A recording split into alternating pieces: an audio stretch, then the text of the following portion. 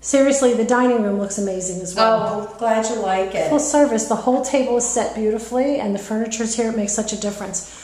So, Kathy, I thought it might be a good idea because I work with a lot of sellers when they're trying to get their houses ready for the market.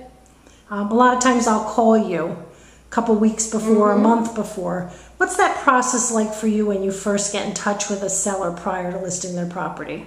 Well, generally, I'll come out to the house.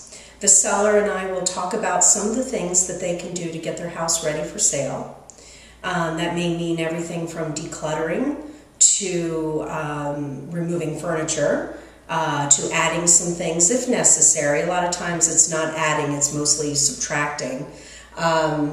And then if they need my assistance further, we just determine what's needed. I'll provide a proposal for them, and we'll get to work. Usually I can get to work within a week and get everything settled for them. Generally, staging only takes a day, so it really doesn't take a lot of time, so we can get this completed pretty quickly.